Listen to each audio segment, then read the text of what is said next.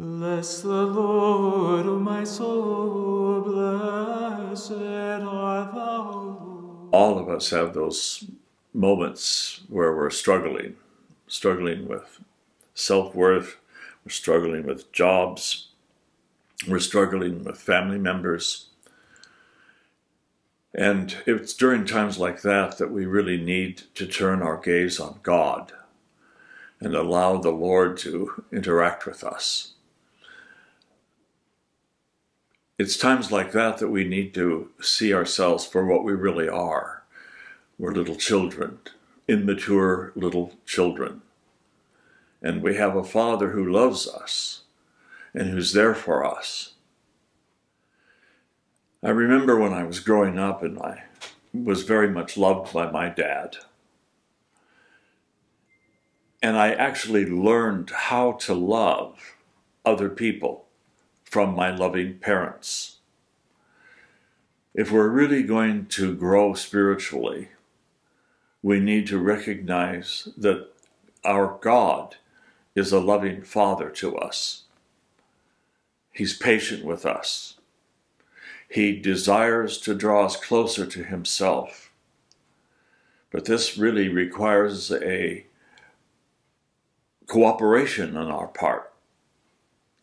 It means that we need to turn towards God with a humble heart as children,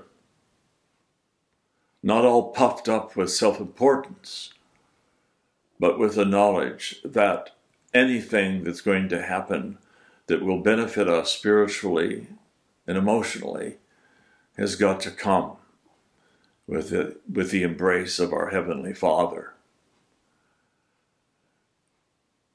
We also need to remember that it's not just God who loves us, but his mother, the Holy Virgin, loves us. And she's not just the mother of God, but she is our mother. And so she's there waiting for us to ask her for help. So it's not just about us reaching out to God. It's about us asking the saints in heaven to give us prayerful support. And it's turning our hearts and our minds and our gaze to the Mother of God with the knowledge that she, as our mother, will plead before the Lord of hosts, Jesus Christ, her Son, on our behalf. When you've got friends in high places, it just doesn't get any better than that. We need to become like a little child in our relationship with God. We need to humbly stand before the Lord and with an audible voice say, God, please help me. I want a deeper relationship, and I'm standing before you as your child. And then we need to look to the Holy Virgin and ask for her to place her protective veil over us and realize that she is not only the Mother of God, but she's also our mother, and she's there to help us. And we need to remember that the saints in heaven are not only our friends, but they're friends in high places. And we let them know that we want to be with them for eternity. And we humbly ask their intercessory prayers on our behalf.